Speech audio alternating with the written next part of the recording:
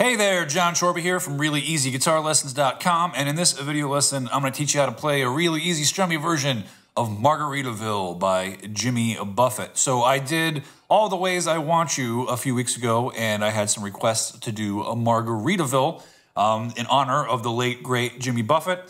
I've played the song countless times in bars all across the great state of Pennsylvania and Texas, and it always gets a very, very good reaction. So this is, again, really easy strummy version, open position chords, simple strumming pattern. Although, you know, I believe that there is an acoustic guitar track on the recording that is basically doing what I'm doing now. But this is designed for the solo acoustic performance, just strumming chords with a simple strumming pattern. So I'm going to show you what chords are used, what the strumming pattern is, how the chord progressions lay out, and the structure of the song. So let's jump in and get going. All right, so I have Jimmy's isolated vocal, and I'm gonna play guitar along with him. I'm gonna just demonstrate what it's gonna sound like. I'm gonna do the intro, I'm gonna do the first verse and the first chorus, and then we'll break down what the chords and strumming are.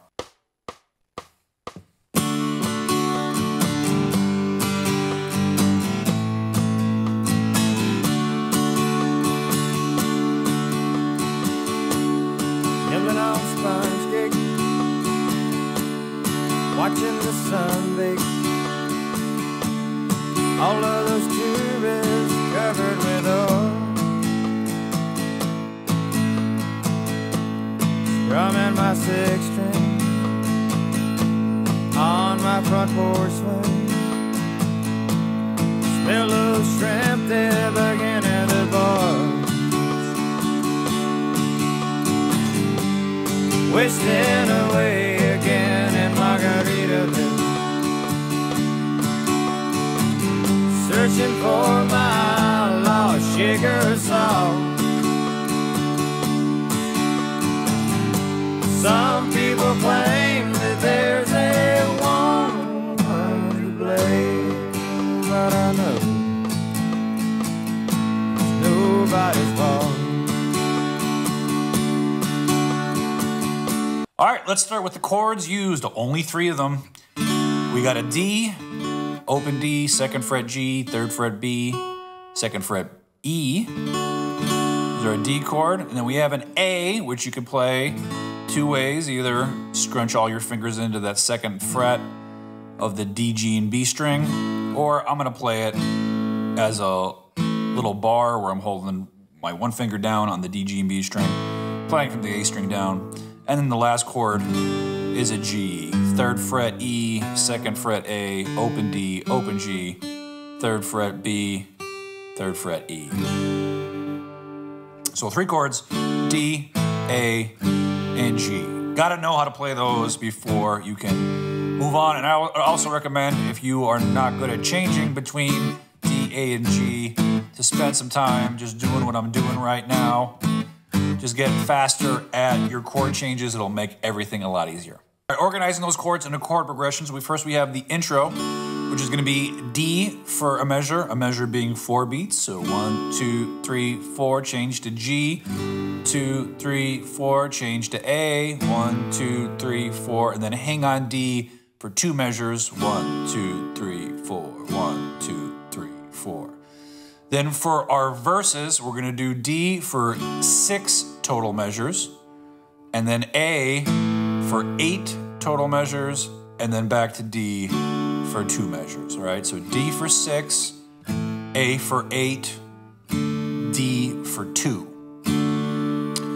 For our chorus, we're gonna have G for 1, A for 1, D for 2 measures. 1, 2, 3, 4, 1, 2, 3, 4, 1, 2, 3, 4, 1, 2, 3, 4. Then you repeat that idea again. 1, 2, 3, 4, 1, 2, 3, 4, 1, 3, 4, 1, 2, 3, 4.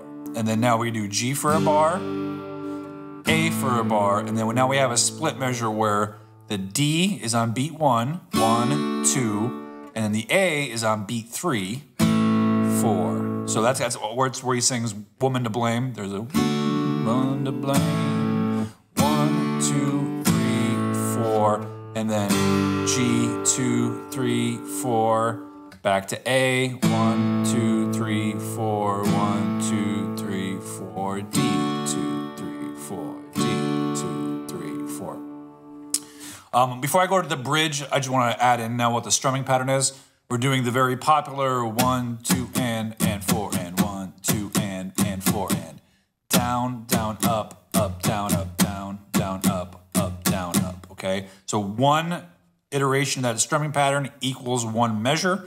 So if you're doing that, you know, if you see on my little chord chart here, if it's underlined once, you're doing it once. If it's underlined 4 times, you're doing it 4 times. For the split measure, I would just play the chord once and let it hold out 1, 1, 2, 3, 4, G, 2, 3, 4. And then pick up that strumming pattern back on the A chord. So let me play the chorus with strumming so you can see what I'm talking about. So we got G, A, D twice. And then G, A, D twice. Then we got G, A, D, A, G, and then back to A twice, then D. So for the bridge, this is where there's like the little steel drum solo, and it's kind of like a mix between what's played in the verse and what's played in the chorus. So you're on the D for 6 measures, and then you're on the A for 2 measures, and then you're kind of going through the last half of the chorus. G for a bar, A for a bar, split, D, A, G, then you hang on the A, and then the D. So here, I'll just go ahead and play through the bridge with strumming.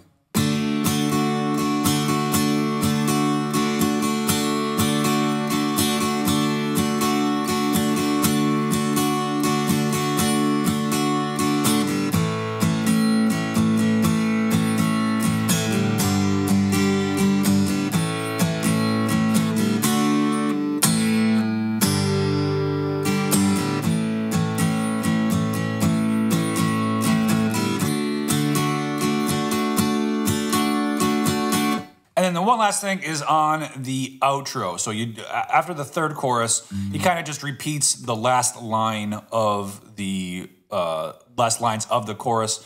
So I'm just gonna go ahead and play along with him and show you what it sounds like. All right, yeah, so here I'm gonna play through the third chorus all the way through to the outro so you can hear how it all lays out. Action that helps me hang on, wasting away again in Margaritaville, searching for my lost sugar salt. Some people claim that there's a woman to blame, but I know it's my own damn fault. Yes, and some people claim that there's a woman to blame, and I know it's my own damn fault.